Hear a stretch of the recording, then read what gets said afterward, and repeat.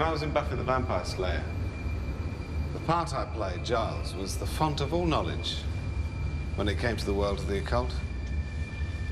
And I have to say that Giles's fascination for the paranormal has left me a little curious. But to discover why, in a time of apparent scientific enlightenment, the supernatural should be as important to us today as it was hundreds of years ago. I'm going in search of a creature that taps into our basest instincts. I'm going deep into the lair of the werewolf.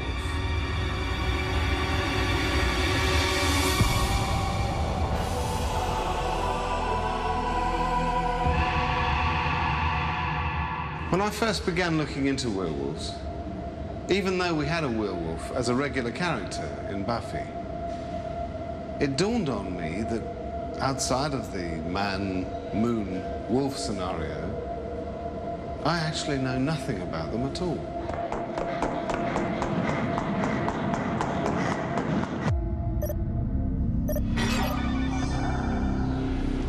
In fact, I always thought the werewolves were something concocted for the movies rather than genuinely terrifying beasts.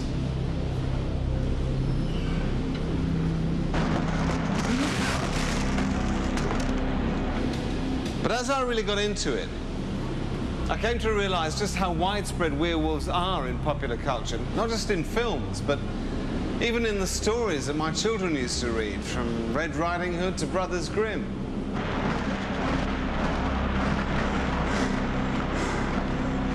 But when I came across the bizarre story of a murder in France, it soon became apparent that werewolves are much more than just the stuff of children's stories. This psychiatric report describes the startling case of a modern-day werewolf. In 1989, in the French city of Bordeaux, the violent death of a local man led police to uncover a story worthy of any horror writer. A 28-year-old man was arrested, and when questioned, did little to deny his part in the murder. But what set this case apart was the reason he gave for the killing. Because the man claimed the murder happened just after he transformed into a werewolf. Si je regarde dans un miroir, je peux voir la transformation. Je sens des poils pousser partout sur moi. Mes dents commencent à pousser.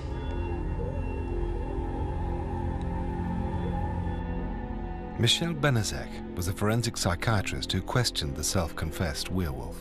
He believes he can turn into a werewolf, and when he does, he becomes very violent and wants to bite and hit people and drink their blood. Je satisfais mon désir en allant visiter des abattoirs, en buvant le sang des chevaux alors qu'il est encore chaud. Mais je préfère le sang humain.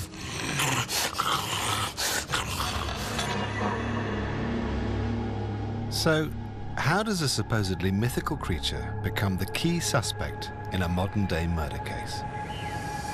I need to find out how the werewolf story all began.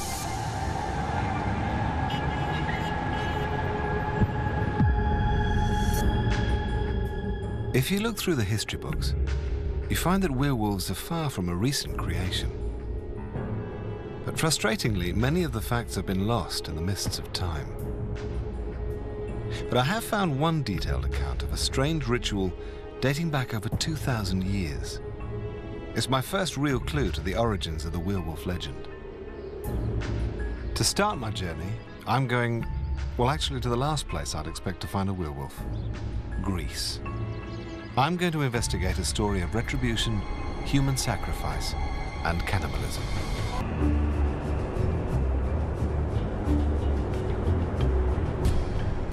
I've come to Greece to explore a 2,000-year-old account of werewolves.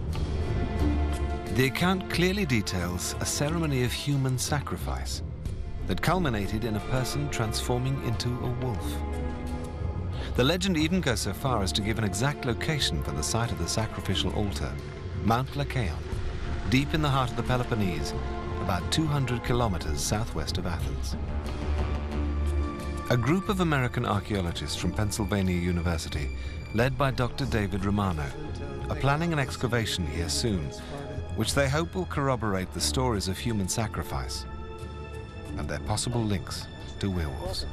So, werewolves. I must admit, I would never have connected werewolves with ancient Greece.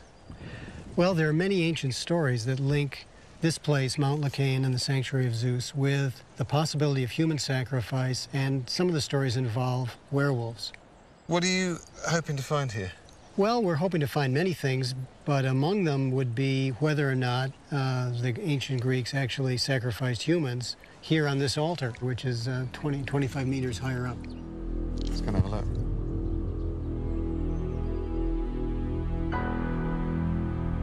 Wow. Sacrifice with a view. This is one of the trenches that was excavated in the early 20th century by Koriniotes. He found the remains of bones, which he analyzed and found to be animal bones. But when we work here, we'd like to see if it's possible that the bones are human.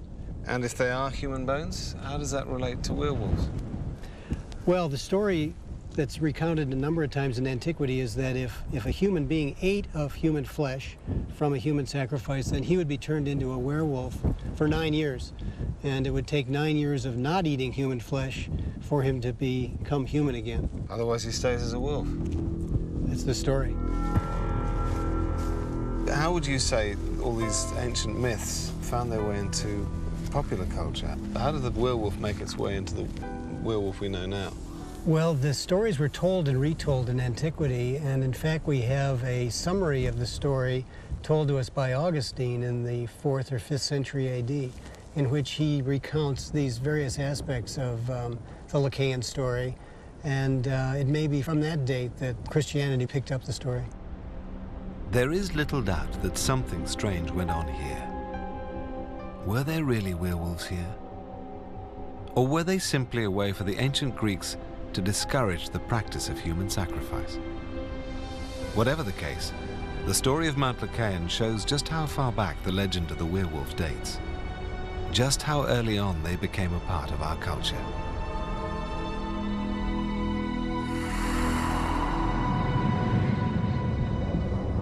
It appears that as soon as mankind began to write, stories about werewolves began to appear.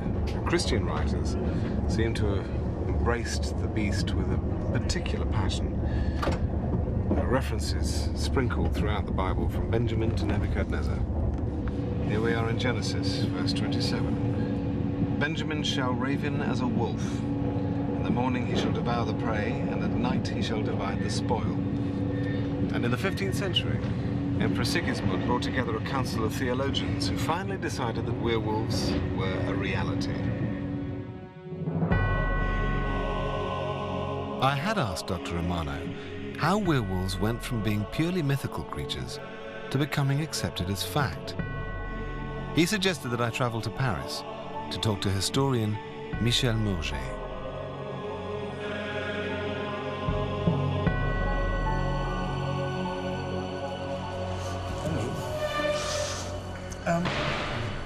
When I started looking into werewolves, I thought, as I believe most people do, that werewolves, of all the monsters, was very much a Hollywood myth. But I believe that you have evidence that people were convinced transformation into a wolf was a reality. In fact, the image of the werewolf portrayed in films is not consistent with the old descriptions.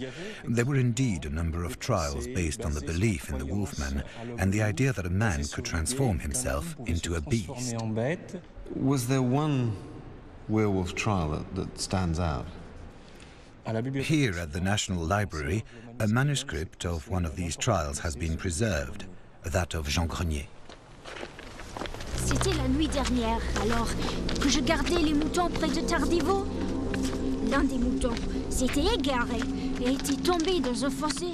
Marguerite Poirier, a companion of the young shepherd, said that she had been attacked by a wolf-like creature. D'où un bruit étrange venant de derrière le buisson.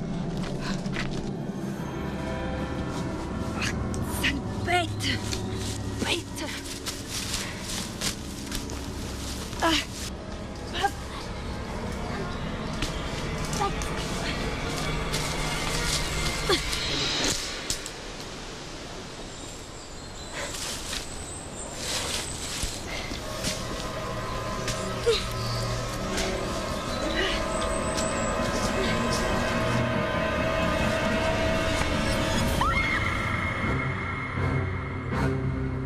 Tout à coup, j'ai été frappée de derrière et précipitée au sol. D'abord, j'ai pensé que c'était un chien, alors je lui donnais un coup de bâton. Tout ce que je pouvais faire, c'était le frapper encore et le plus fort possible. Enfin, il a reculé, mais il n'est pas parti. Il a resté, me regarder, attendre.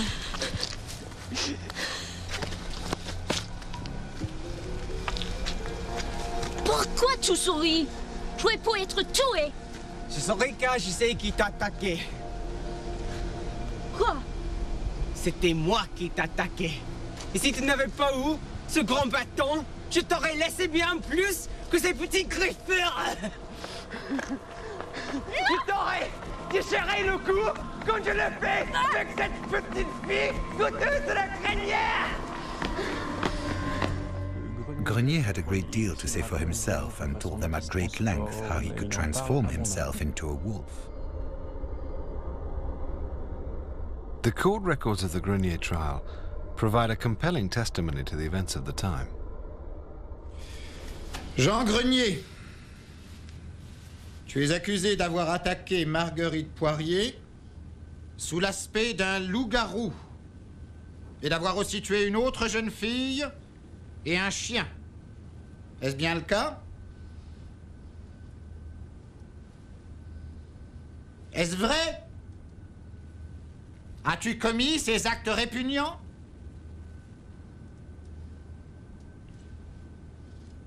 Mais es-tu aussi sourd que débauché?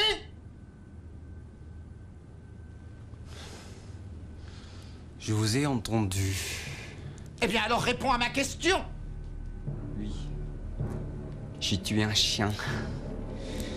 Mais les petites filles ont bien meilleur goût. Le chair est tendre et sucré. Leur sang est riche et chaud.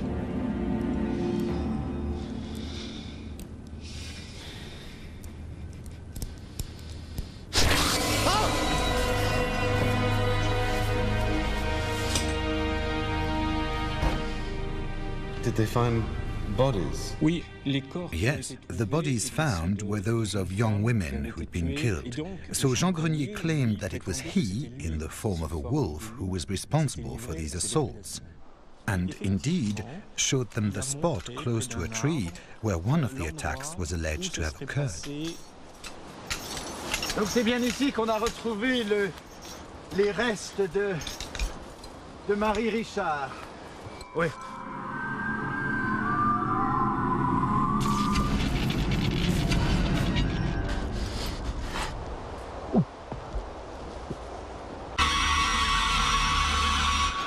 Pourtant, on a retrouvé sa robe, boutonnée, pliée, intacte.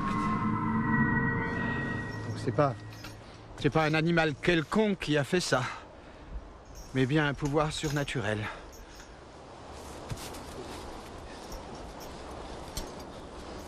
C'est toi qui as fait ça?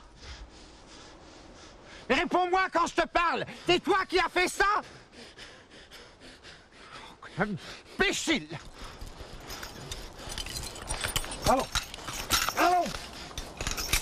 The girl's dress was found intact. In his evidence, Jean Grenier says that one of his victims was wearing a black dress, and I quote, he drew blood without undoing the dress. And people testified that the dress had not been torn. This is something that happened in several werewolf trials, and the witchfinder general, Comtoise Vågar, said this was a characteristic of werewolves.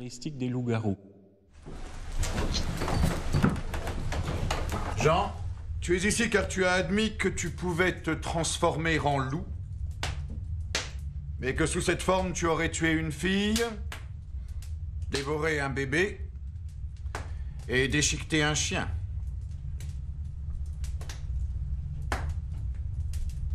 Explique. Explique à la cour comment il est possible que tu puisses te transformer en loup. Quand la lune entre dans son dernier quartier, j'ai un besoin très fort. Un besoin de rejoindre les loups. J'enduis mon corps d'une potion. Je mets ma cape de loup. Et c'est là que je peux commencer à courir avec ma meute.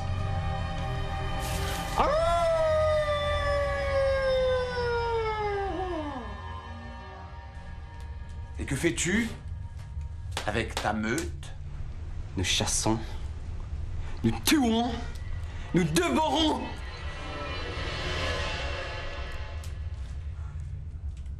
Alors, où as-tu trouvé cette potion et cette peau de loup? C'était il y a quelques années. J'étais dans le bois.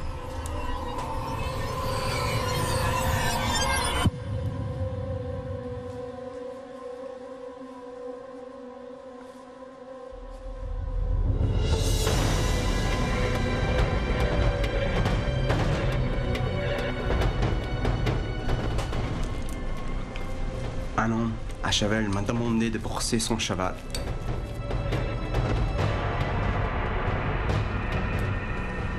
Il me dit qu'il me payerait, me donnerait du vin. Quand j'avais fini de brosser son cheval.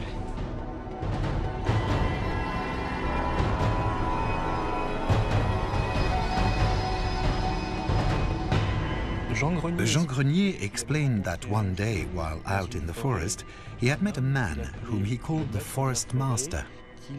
He had given him a tin of ointment and a wolf skin, and by donning this wolf skin, Jean Grenier could transform himself into an animal.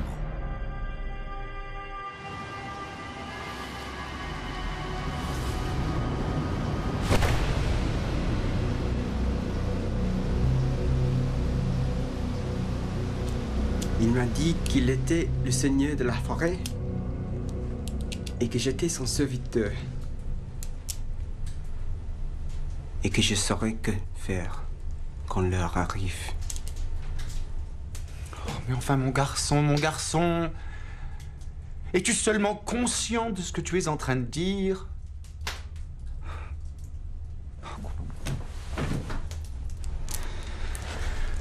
Prenez-le.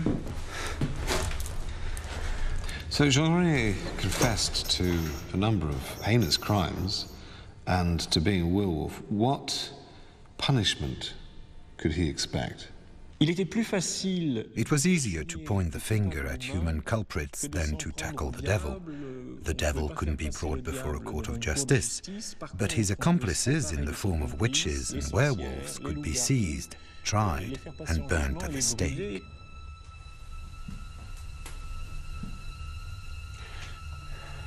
Il ne fait aucun doute que plusieurs meurtres sanguinaires ont eu lieu. En tenant compte des preuves indiscutables, il est clair que tu souffres de délire et d'illusions diaboliques. Alors la seule façon d'arrêter le diable, le malin, mon garçon, c'est la mort.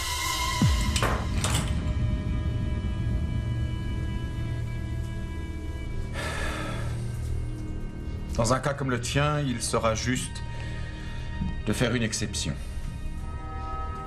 Le besoin et le désespoir ont corrompu ton caractère. Et le diable a pu trouver en toi une proie facile. Afin de sauver ton âme, tu seras emmené dans un monastère.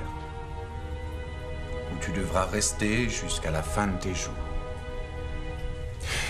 Si tu devais essayer de t'échapper, tu serais rattrapé et pendu jusqu'à ce que mort s'en suive. Tu me comprends?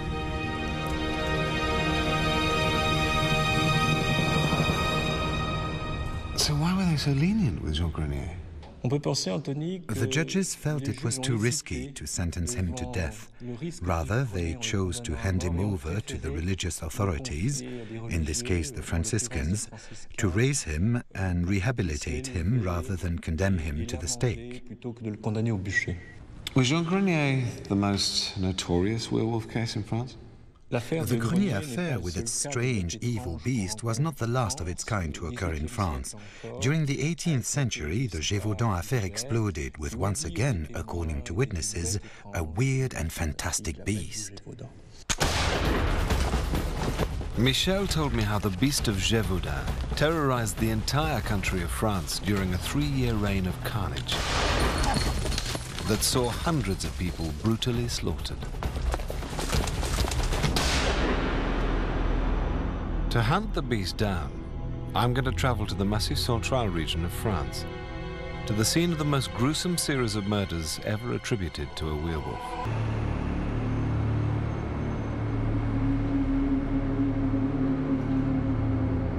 In order to find out more about the most devastating attack ever attributed to a werewolf, I've come to the quiet village of Saugues to meet the local werewolf expert, Jean Richard.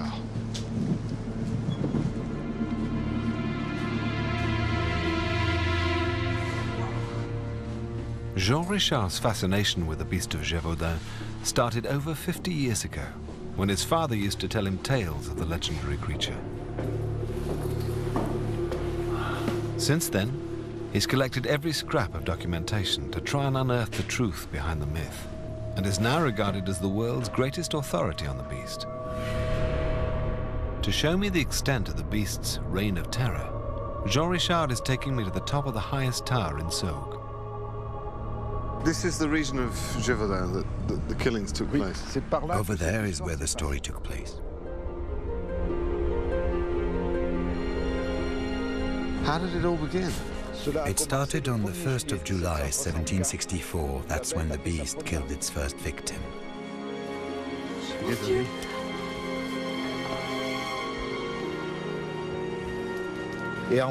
In 3 years, it killed at least 100 people who were ripped apart and had their heads cut off. It was something truly terrible.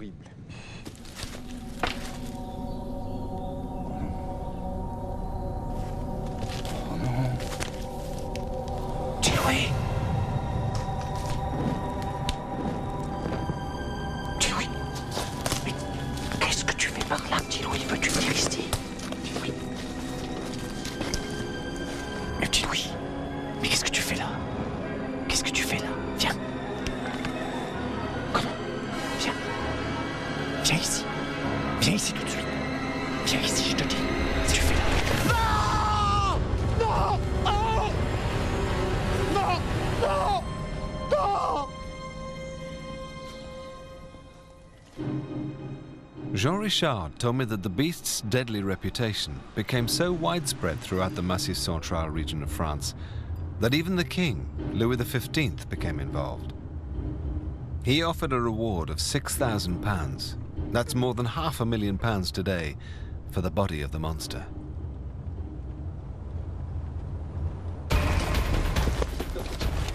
The king even dispatched 56 of his best soldiers to the region, who in turn gathered 20,000 men to try and track the beast.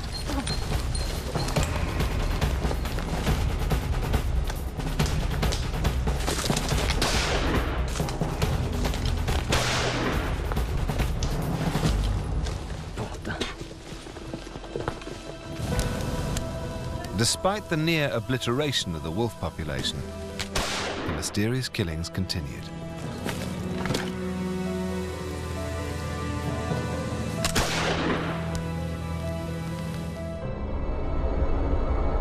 So who did kill the beast?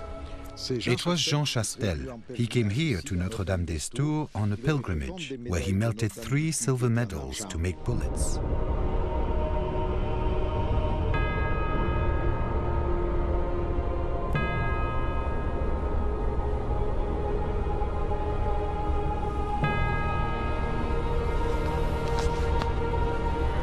Mon père, veuillez bénir ces 3 médailles d'argent pour nous délivrer de la bête qui hante le Gévaudan.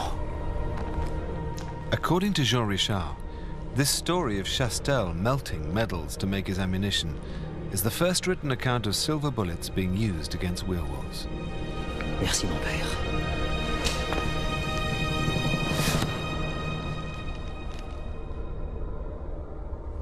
Silver bullets? I thought that just happened in the movies. According to tradition, you need to use blessed silver bullets to kill a werewolf. Jean Chastel killed the beast on the 19th of June 1767 in Saint-Devers. He was waiting for the beast, and when he saw the beast, he took his rifle.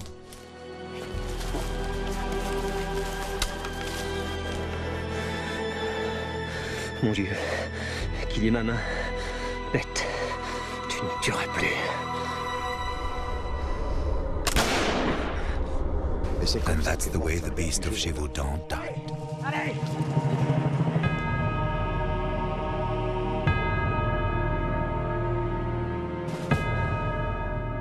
Records of the time show how Chastel described the beast he'd killed as possessing peculiar feet, pointed ears, and a body completely covered with coarse brown hair.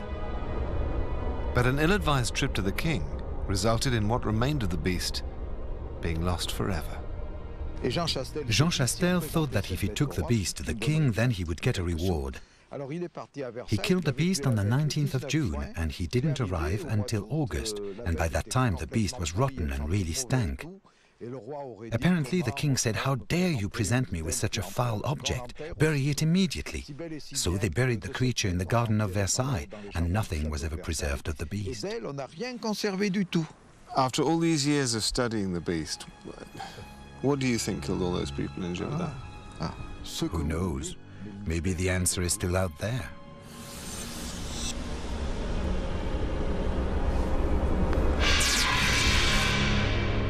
Jean Grenier, the beast of Gévaudan.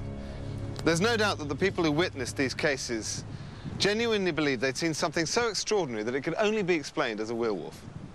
There are too many cases over too many years for it to simply be mass hysteria.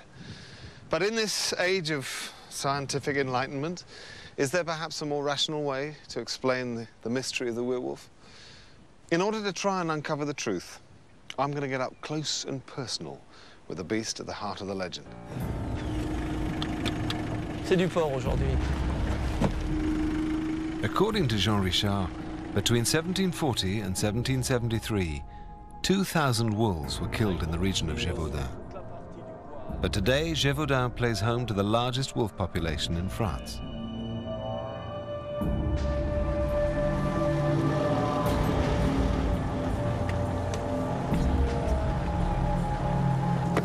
Là, il y avait du porc tout à l'heure, mais on a aussi du mouton. Hein. Il y a eu aussi du mouton, là il y a du bœuf.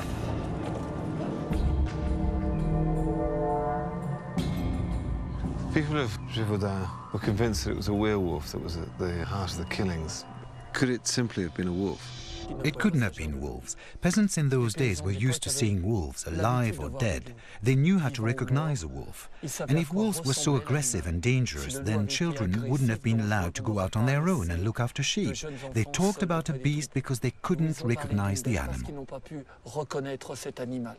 So is there any scenario in which a wolf would attack a human being? A healthy wolf will never be aggressive to man. The only time would be if a wolf is suffering from rabies.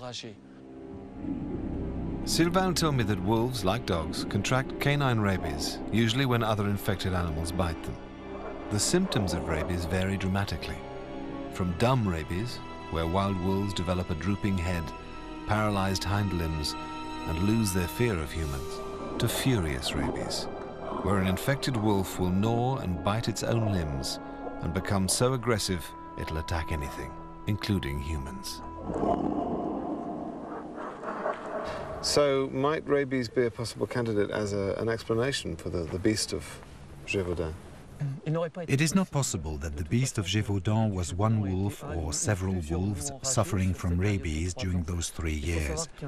You must bear in mind that a beast suffering from rabies can only live for 9 days and couldn't have survived for 3 years. But most of all, something that I think is really important is that none of the victims attacked by the beast developed symptoms of rabies. Well, if it wasn't rabid wolves, what might have killed all those people in Gévaudan?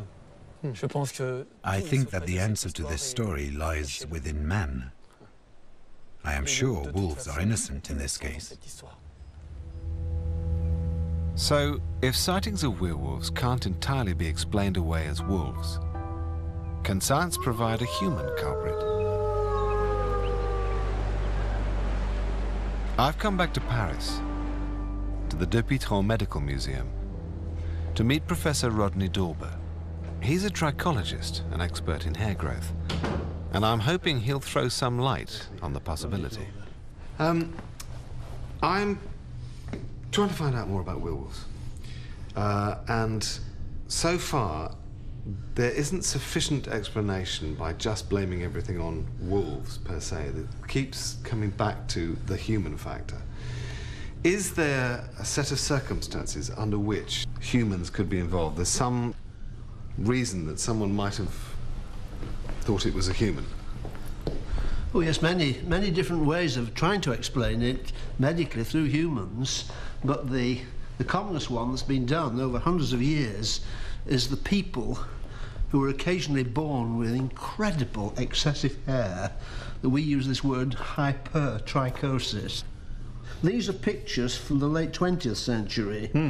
This is a particular one from Guadalajara, an 8-year-old child, and you can imagine a context in a village or a country somewhere where that would be very much a werewolf phenomenon. Yeah. And you can note how much the head and neck in that particular type is much worse than the body. So would hypertrichosis have been more common, say, 200 or 300 years ago? I think as it was seen, yes. There were probably a lot more congenital abnormalities that reached the light of day. Would there be any evidence of hypertrichosis in the 1600s, 1700s? Going back through literature from that era, very much so. But of course there's a very famous 16th century picture showing that very clearly. Professor Dorber described how one of the earliest documented cases of hypertrichosis was Petrus Gonsalves and his children, whose portrait became renowned throughout Europe. How do you think they would have viewed it then? Well, they'd have viewed these people as freaks, and at that time they'd have been considered as from the devil. Now, Jean Grenier was described as being diminutive, having brown skin. He kept saying that that was the wolf's coat that he had. Would that have any bearing on the hypertrichosis? Yes, it would fit with the complexity of the story, where hypertrichosis mixes in with other faults in the body's development. People who are malnourished very frequently get browner skin. And if you lose a lot of weight with malnourishment, it's almost the routine to end up with downy hair growing all over the place.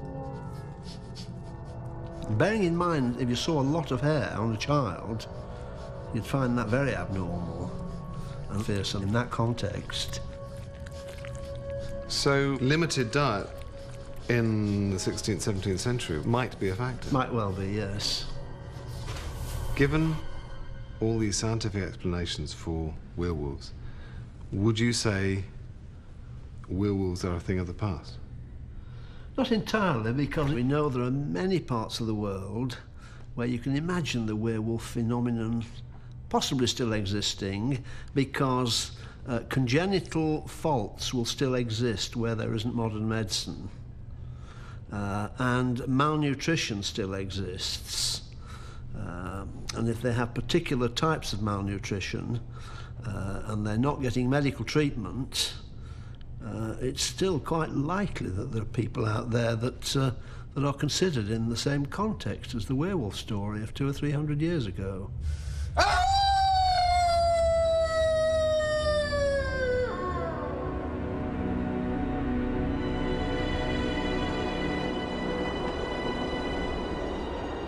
And the strange murder case in Bordeaux that first prompted my investigation is a very real reminder that the threat from werewolves is not confined to the pages of history. I've come to meet Professor Michel Benezek, the forensic psychiatrist assigned to the case. It was in one of these houses? Yes, one of the houses in the street. How did the story break? A badly injured man was brought to a hospital. He died a few hours later, and the hospital called the police. After the inquest, they arrested a 28-year-old man who was identified as the main suspect.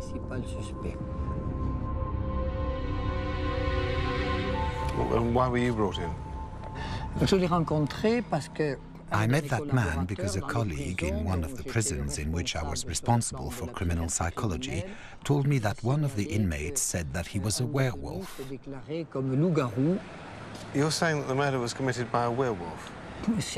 That's what he said.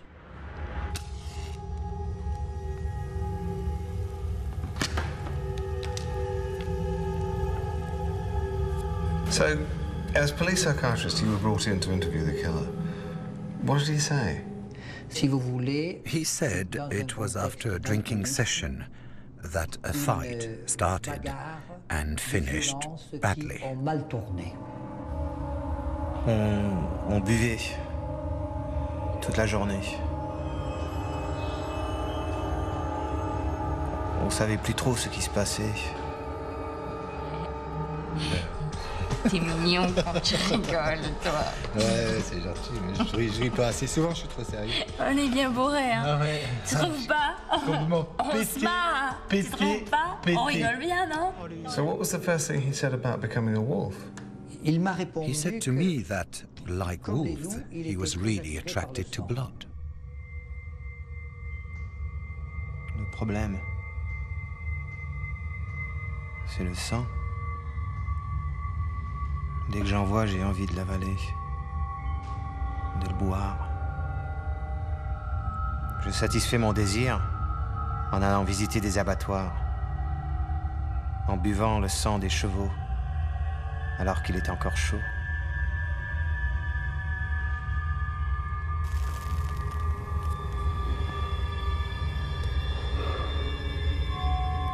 Mais je préfère le sang humain. Tu n'aimes pas la piquette, hein? Ah, excellent, excellent. Alors voyons voir. Ah? Alors là, ce truc. Qu'est-ce que tu fais? Aïe! Ah, merde, je me suis coupée. Ah, bah elle est con.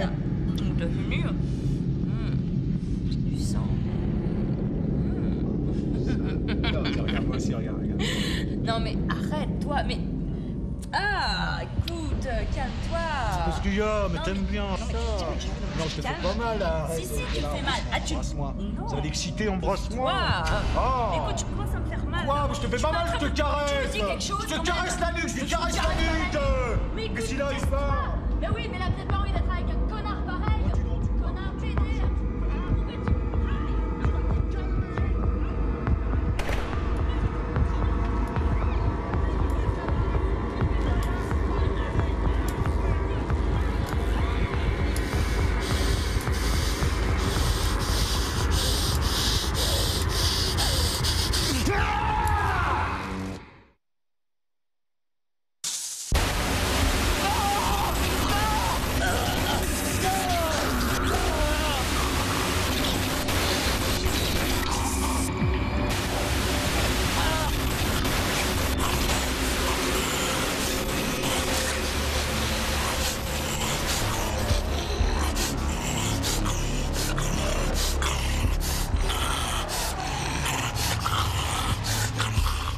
Do you think the story of transforming into a werewolf was a story he made up to avoid being charged with murder?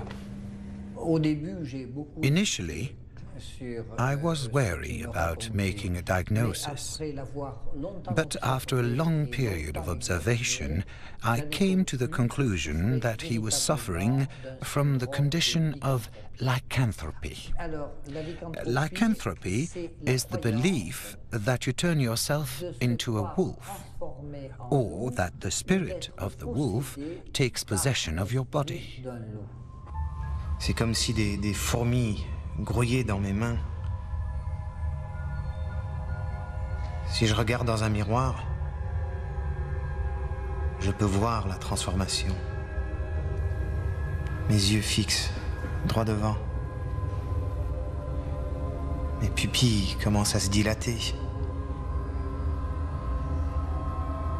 Je sens des poils pousser partout sur moi. Mes dents commencent à pousser. And whatever happened to the werewolf of Bordeaux? That's the big question. In 1989, the French city of Bordeaux witnessed the brutal death of a 52-year-old man. A local man confessed to the killing, but it was the reason he gave for committing the murder that made the case exceptional. Because in his statement, the man claimed he'd attacked the victim only after he'd transformed into a wolf.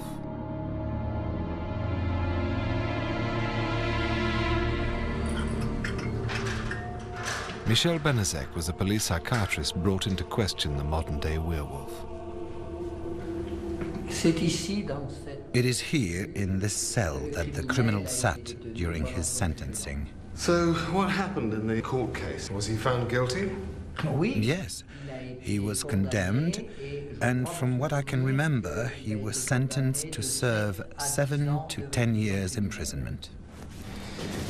So, if he had a psychiatric condition, was there a treatment that might have helped him?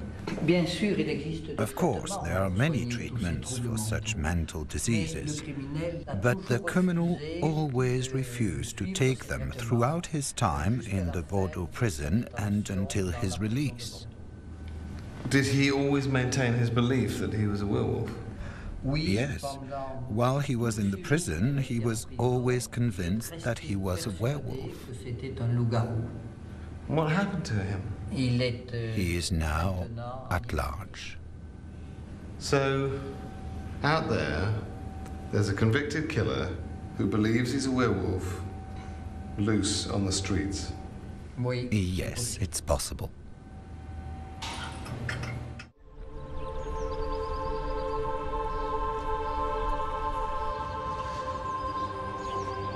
When I first began thinking about werewolves, I had this image of big old hairy monsters that were more humorous than frightening.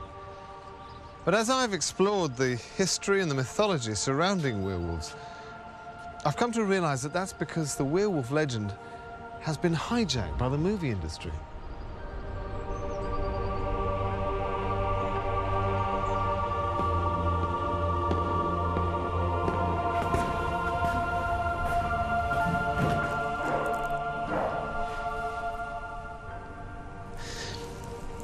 It seems the truth behind the werewolf myth is a complex mixture of brutality, suffering, intense isolation and torment, both from within and from external influences, the community, the authorities. The werewolf is very much the predator and the victim. The early French cases highlight the melancholic nature of the werewolf, where the accused were often outsiders, the homeless or the desperate scavenging for food. In fact, it feels very much like the mob acts more like the wolf, hunting in a pack, stalking its defenseless prey. And the recent case in Bordeaux shows us that the werewolf threat is still very much alive and closer to home than we think. Our animal instincts are much closer to the surface than we care to admit. All you have to do is look in someone's face when they get seriously angry. So perhaps it's not that surprising that the werewolf is so ingrained in our culture, especially when you realize how far its mythology dates back. Even here, in this beautiful medieval church in the heart of the English countryside, there's an extraordinary reminder that the link between mankind and werewolves runs much deeper than any of us realize. This mural, dating back over 700 years, shows St. Hubert, the patron saint of hunters, tending to a strange half-man, half-beast-like creature, a monster that bears a striking resemblance to a werewolf.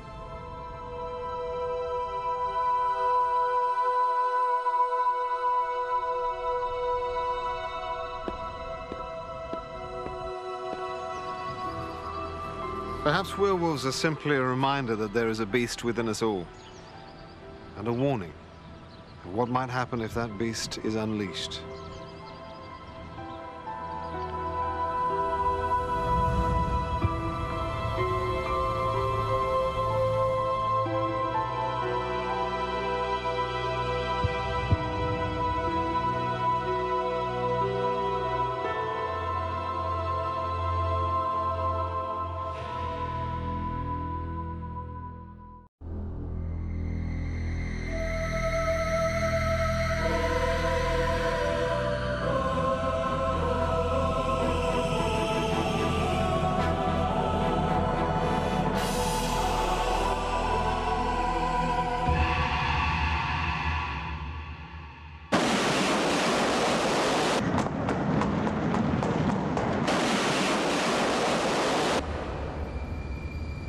When I was in Buffy the Vampire Slayer, the part I played, Giles, was the font of all knowledge when it came to the world of the occult. And I have to say that Giles's fascination for the paranormal has left me a little curious. But to discover why, in a time of apparent scientific enlightenment, the supernatural should be as important to us today as it was hundreds of years ago, I'm going in search of a creature that taps into our basest instincts. I'm going deep into the lair of the werewolf.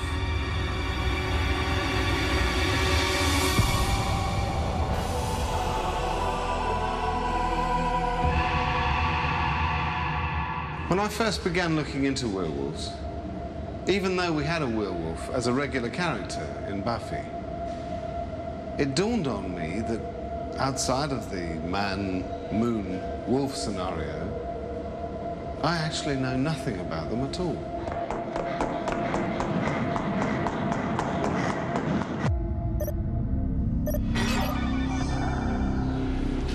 In fact, I always thought the werewolves were something concocted for the movies rather than genuinely terrifying beasts.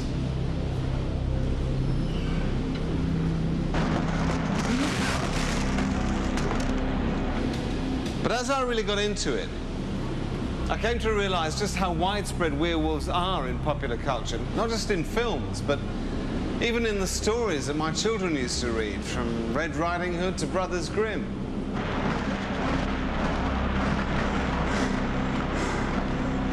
But when I came across the bizarre story of a murder in France, it soon became apparent that werewolves are much more than just the stuff of children's stories.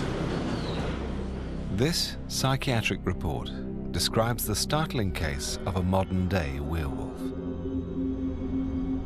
In 1989, in the French city of Bordeaux, the violent death of a local man led police to uncover a story worthy of any horror writer. A 28-year-old man was arrested, and when questioned, did little to deny his part in the murder.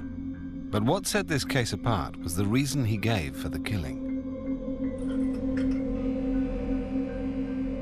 Because the man claimed the murder happened just after he transformed into a werewolf. Si je regarde dans un miroir, je peux voir la transformation. Je sens des poils pousser partout sur moi. Mes dents commencent à pousser. Possible that the bones are human. And if they are human bones, how does that relate to werewolves? Well, the story that's recounted a number of times in antiquity is that if a human being ate of human flesh from a human sacrifice, then he would be turned into a werewolf for 9 years. And it would take 9 years of not eating human flesh for him to become human again. Otherwise he stays as a wolf. That's the story. How would you say all these ancient myths found their way into popular culture? How did the werewolf make its way into the werewolf we know now? Well, the stories were told and retold in antiquity, and in fact we have a summary of the story told to us by Augustine in the 4th or 5th century AD, in which he recounts these various aspects of the Läskiga story, and it may be from that date that Christianity picked up the story. There is little doubt that something strange went on here. Were there really werewolves here? Or were they simply a way for the ancient Greeks to discourage the practice of human sacrifice? Whatever the case, the story of Mount Läskiga shows just how far back the legend of the werewolf dates, just how early on they became a part of our culture.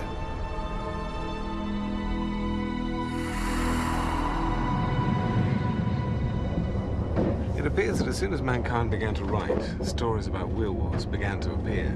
Christian writers seem to have embraced the beast with a particular passion. There are references sprinkled throughout the Bible from Benjamin to Nebuchadnezzar. Here we are in Genesis, verse 27. Benjamin shall raven as a wolf. In the morning he shall devour the prey, and at night he shall divide the spoil. And in the 15th century, Emperor Sigismund brought together a council of theologians who finally decided that werewolves were a reality. I had asked Dr. Romano how werewolves went from being purely mythical creatures to becoming accepted as fact. He suggested that I travel to Paris to talk to historian Michel Mourget.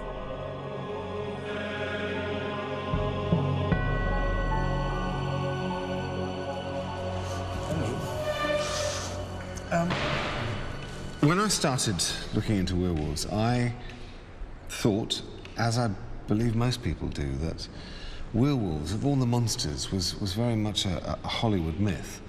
But I believe that you have evidence that people were convinced transformation into a wolf was a reality. In fact, the image of the werewolf portrayed in films is not consistent with the old descriptions. There were indeed a number of trials based on the belief in the wolfman and the idea that a man could transform himself into a beast. Was there one werewolf trial that stands out? Here at the National Library, a manuscript of one of these trials has been preserved, that of Jean Grenier. C'était la nuit dernière, alors que je gardais les moutons près de Tardiveau. L'un des moutons s'était égaré et était tombé dans un fossé. Marguerite Poirier, a companion of the young shepherd, said that she had been attacked by a wolf-like creature. D'où un bruit étrange venant de derrière le buisson. Sale bête! Bête! Ah!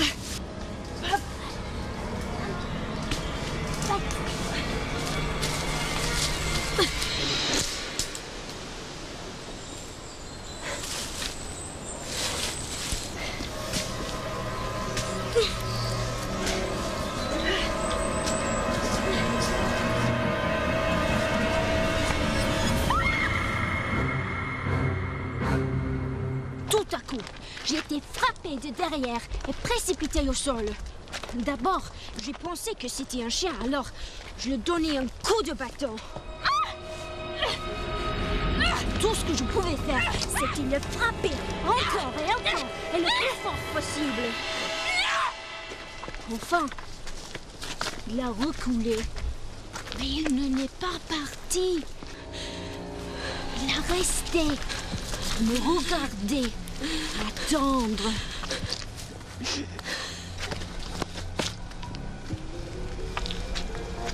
Pourquoi tu souris? Tu es pour être tué. Je saurais quand je sais qui t'a attaqué. Quoi? C'était moi qui t'attaquais. Et si tu n'avais pas eu ce grand bâton, je t'aurais laissé bien plus que ces petits griffeurs. Je t'aurais déchiré le cou comme je le fais avec cette petite fille goûteuse de la crinière. Grenier had a great deal to say for himself and told them at great length how he could transform himself into a wolf. The court records of the Grenier trial provide a compelling testimony to the events of the time. Jean Grenier, tu es accusé d'avoir attaqué Marguerite Poirier sous l'aspect d'un loup-garou et d'avoir aussi tué une autre jeune fille et un chien. Est-ce bien le cas?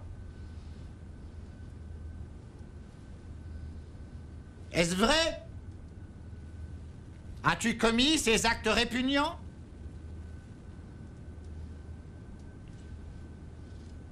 Mais es-tu aussi sourd que débauché?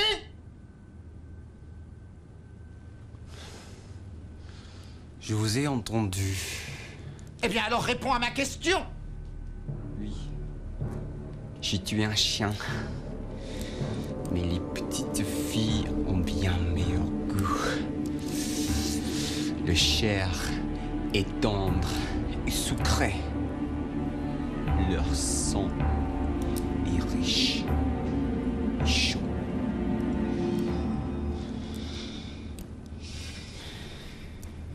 C'est...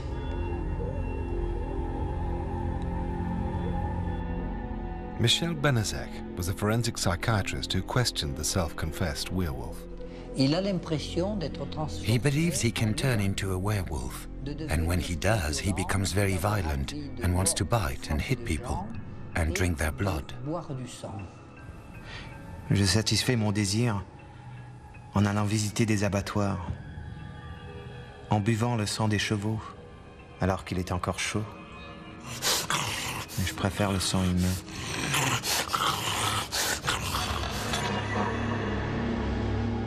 So, how does a supposedly mythical creature become the key suspect in a modern-day murder case?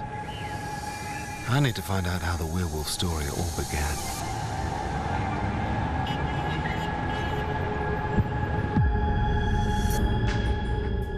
If you look through the history books, you find that werewolves are far from a recent creation. But frustratingly, many of the facts have been lost in the mists of time. But I have found one detailed account of a strange ritual dating back over 2,000 years. It's my first real clue to the origins of the werewolf legend. To start my journey, I'm going, well, actually to the last place I'd expect to find a werewolf: Greece. I'm going to investigate a story of retribution, human sacrifice, and cannibalism.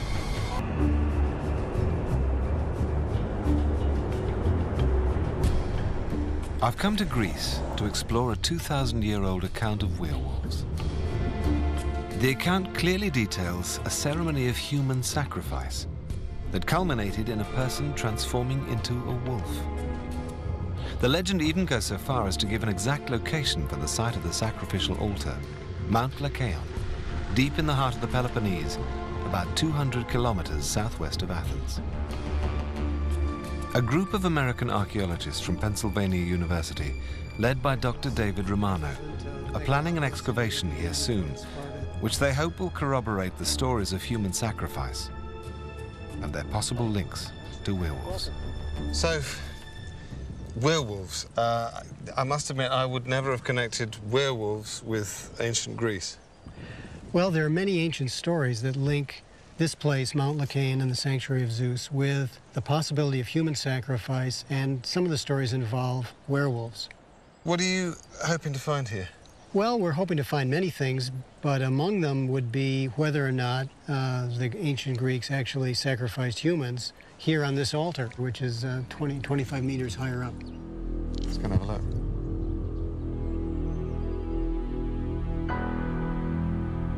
Wow. Sacrifice with a view. This is one of the trenches that was excavated in the early 20th century by Koriniotes. He found the remains of bones, which he analyzed and found to be animal bones. But when we work here, we'd like to see if it's possible.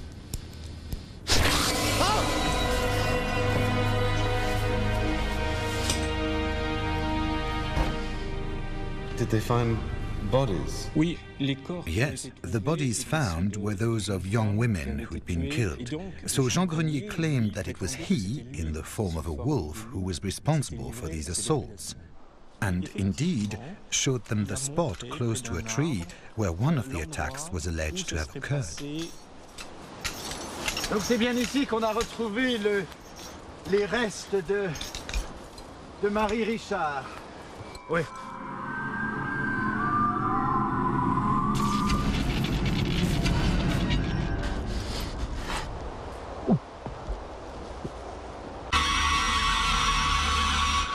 Pourtant, on a retrouvé sa robe, boutonnée, pliée, intacte. Donc c'est pas un animal quelconque qui a fait ça, mais bien un pouvoir surnaturel.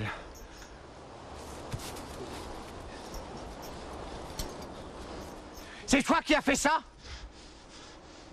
Mais réponds-moi quand je te parle! C'est toi qui as fait ça?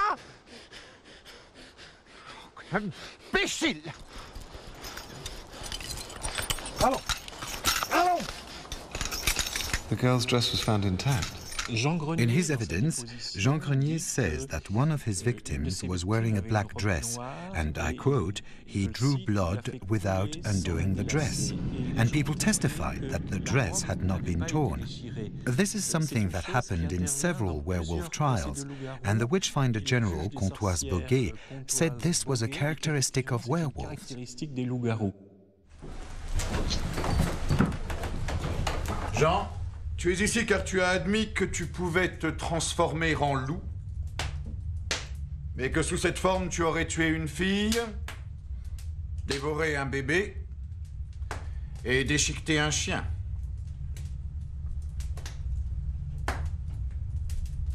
Explique. Explique à la cour comment il est possible que tu puisses te transformer en loup. Quand la lune entre dans son dernier quartier, j'ai un besoin très fort. Un besoin de rejoindre les loups. J'enduis mon corps d'une potion. Je mets ma cape de loup. Et c'est là que je peux commencer à courir avec ma meute.